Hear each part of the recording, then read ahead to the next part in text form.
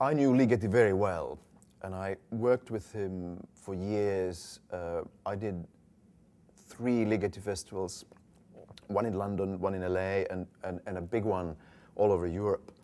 And we were very close at one point, and then we had a big bust-up in the late 90s, a big row, and then fell out of sync. And I was actually planning to go to Vienna to see him a few years later, just to tell him that I love his music and I really admire him, and that, you know, we should just carry on. But unfortunately, he was very ill at the time already, and then he couldn't see visitors, and then he died before we actually managed to patch this up. But I feel fortunate that I've worked with him, and I know each one of these pieces very intimately from him. So I feel very, very confident in this way that I know what he means.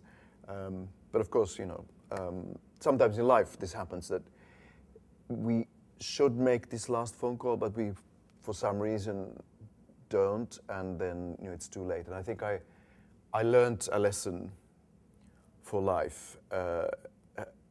So always make the call straight away. Don't wait.